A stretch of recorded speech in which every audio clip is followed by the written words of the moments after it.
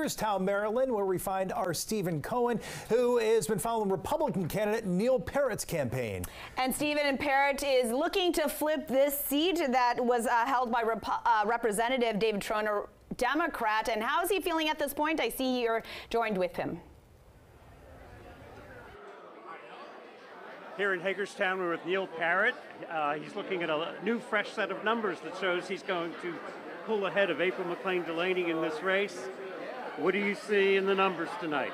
Well, the numbers are what we expected so far. We're right in a position where we need to be to win this race. It looks like it's going to be very close. The early numbers that came in show us behind, but that's a lot of vote by mail.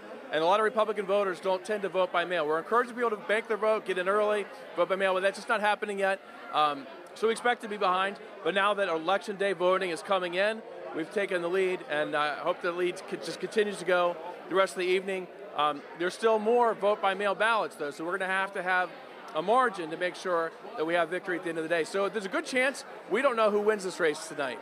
Well, it is early. Should the lead hold up, you would be taking the oath of office in January.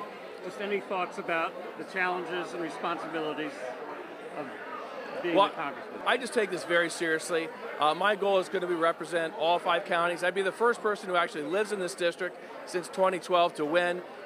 You know, we need somebody who lives here that can actually help the folks here, and that would be my job. I would work on that very diligently. All the counties, all the municipalities, I'd make sure to represent every single person. Whether they voted for me or not, I'm going to be with them. Thanks. Neil, thank you so much.